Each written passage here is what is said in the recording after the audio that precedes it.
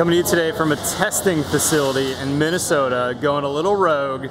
We're looking at how Marvin windows are tested at a third party to say how well are they going to resist wind and water and of course structure. This test behind me here is a DP rating test. Basically every window and door sold in America needs to have a performance rating, and you want a good performance rating. Obviously you want a window or a door that's going to hold out both water and air, and of course going to perform structurally if there's some wind load on the house.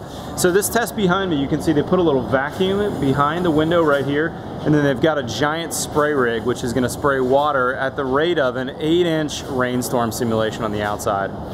This test they're performing today happens to be a DP 50 rating, which means there's 50 pounds per square foot of both wind and water on the outside of this window, and we're going to make sure this window does not fail. There's no leaks, so there's no air infiltration with that high rating.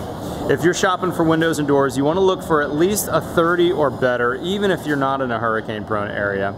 The other test that we performed just a little bit ago, which is a pretty cool one, was this one right here behind me. We did an impact rating test on this Marvin window. We shot a 2x4 cannon at it in 2 different locations. This is like the test that they would perform if you're in a hurricane zone and you need an impact rated window.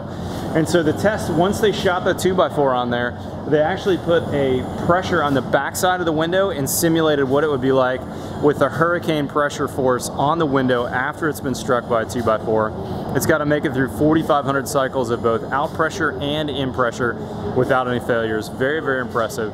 For more on this topic, of course, you can check out marvin.com, but check out my blog. I've got a good post that I'll be working on this one at mattriesinger.com. We'll see you next time on The Rogue Show.